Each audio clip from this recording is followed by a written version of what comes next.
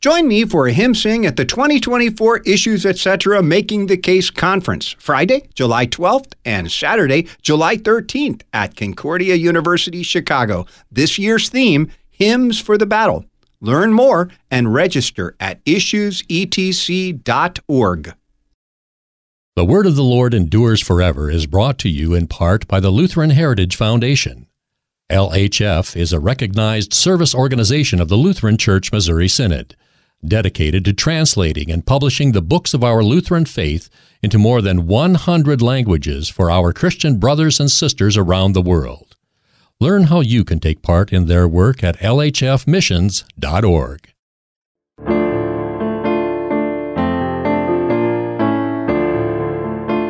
Welcome to The Word of the Lord Endures Forever with Pastor Will Weedon. Okay, I cannot even begin to count up how many times the apostles urge us toward what they call doing good.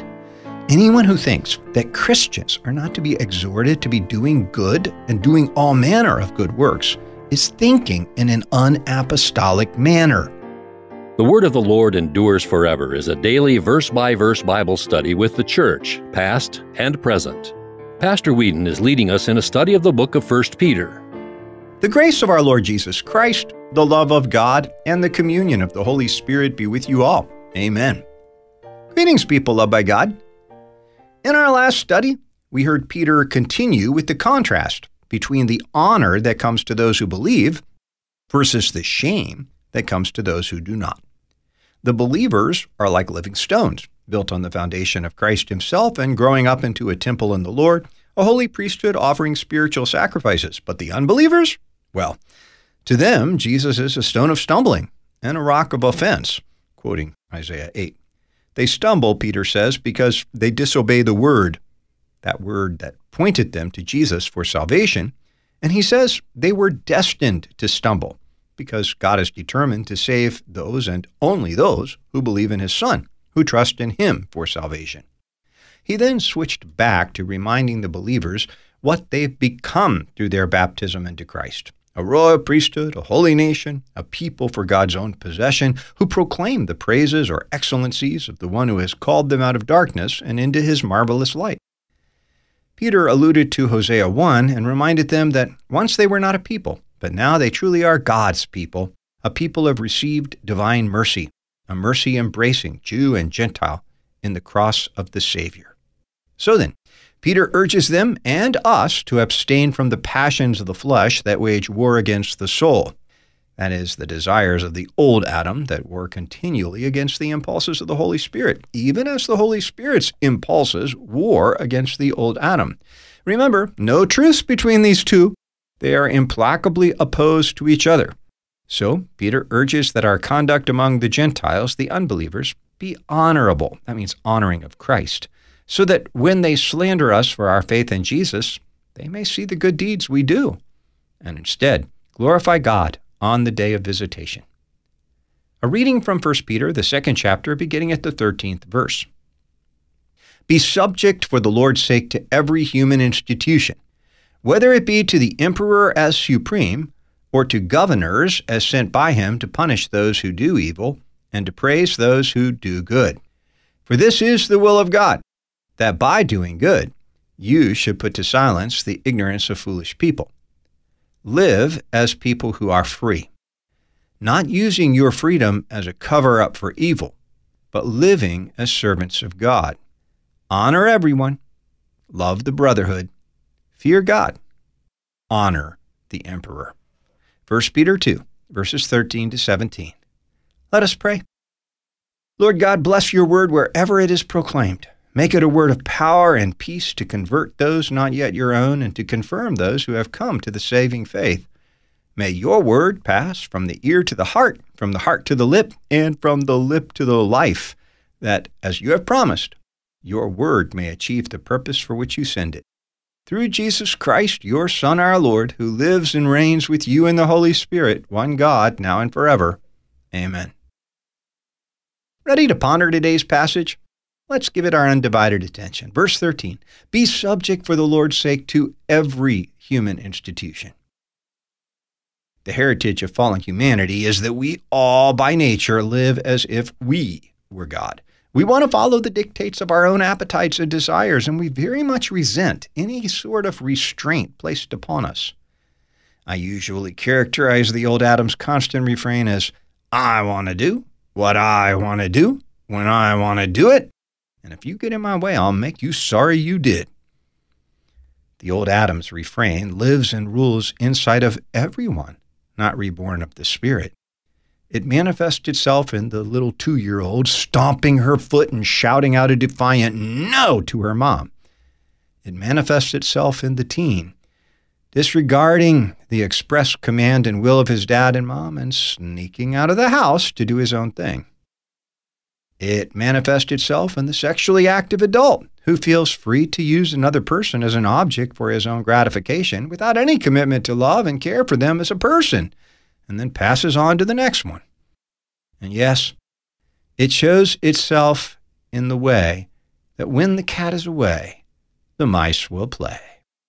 The way we obey authorities when we spot the cop car sitting in the median and slide the foot off the gas pedal so that we can slip past him or her as though we'd not just been breaking the law a few 100 feet back.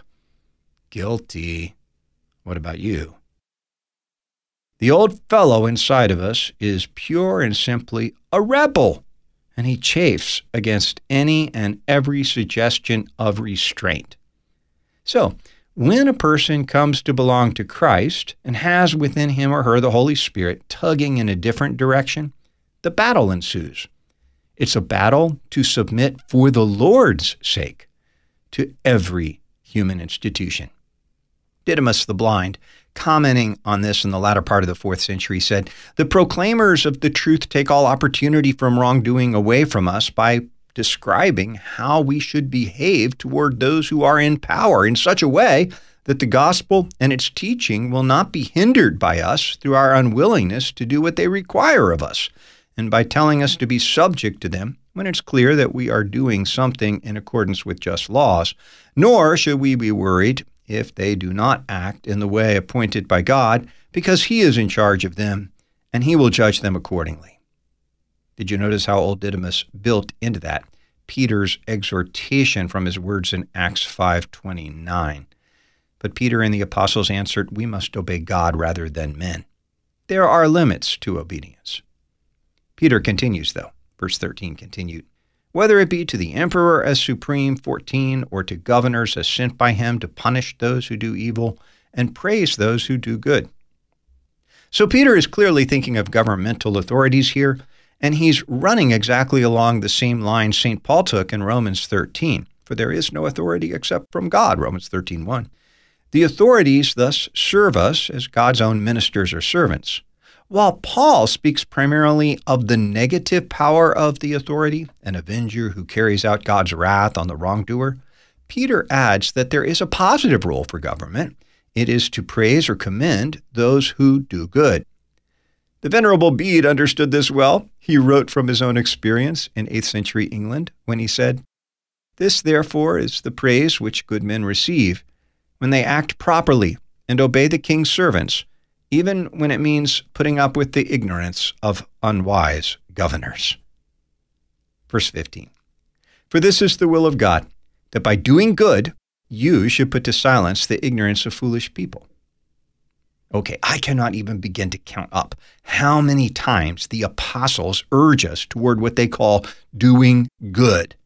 Anyone who thinks that Christians are not to be exhorted to be doing good and doing all manner of good works is thinking in an unapostolic manner.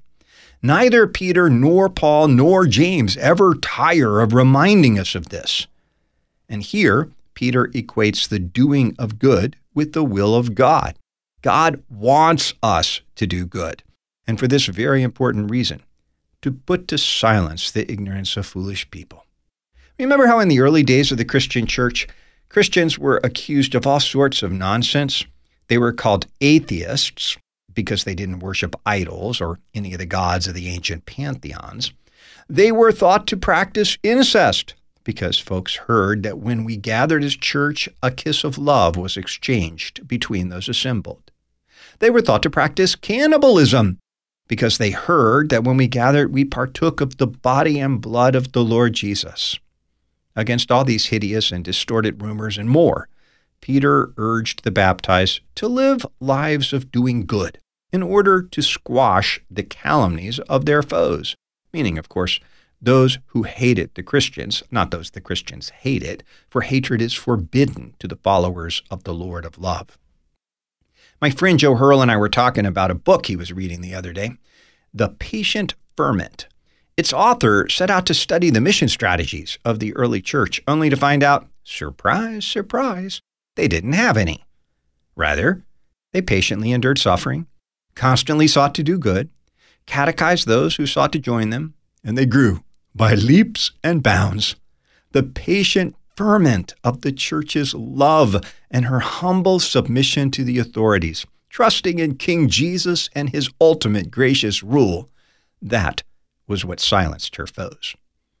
Verse 16, live as people who are free, not using your freedom as a cover-up for evil, but living as servants of God. This is Peter's version of St. Paul's words in Galatians 5:13. For you are called to freedom, brothers. Only do not use your freedom as an opportunity for the flesh, but through love serve one another. Liberty dare never become license or a cover-up and pretext for doing evil. That is, God loves to forgive and I love to sin, such a deal. Away with such demonic nonsense. Rather, we're set free to become servants. Martin Luther riffed on this in his seminal treatise on the freedom of the Christian, which he published in 1520 and even dedicated to none other than Pope Leo X. He put it like this: a Christian is a perfectly free Lord of all, subject to none. A Christian is a perfectly dutiful servant of all, subject to all. Those twin statements capture exactly the point Peter is making in verse 16. We have to live as people who have been set free, free from sin, free from death, free from the condemnation of the law. But as those who are thus free, it's our joy and delight to live as servants of God through Jesus Christ. Ecumenius turns back a couple of centuries to St. John Chrysostom's insight on this. He writes, this verse does not imply, according to John Chrysostom, that the apostle now wants us to be subject once again to earthly powers and obey them. No, we are to obey them as free people, honoring the one who has delivered us and who has told us to do this for his sake. Beautiful. And I love that a few years after Chrysostom, folks had already recognized the great wisdom God had given that man in his exposition of the Bible. Peter goes on, verse 17, honor everyone, love the brotherhood, fear God, honor the emperor. Honor everyone, for the King of heaven has assumed our common humanity into the unity of his Godhead.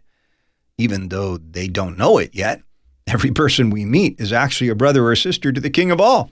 We honor him when we treat them with honor and respect due to the members of the royal family. And we are to love the brotherhood, that is, love the church, which through baptism has made us all be the family of Jesus Christ, his sisters and brothers. All men are that in potential, but in the church, that potential has been realized in the baptismal water. Fear God.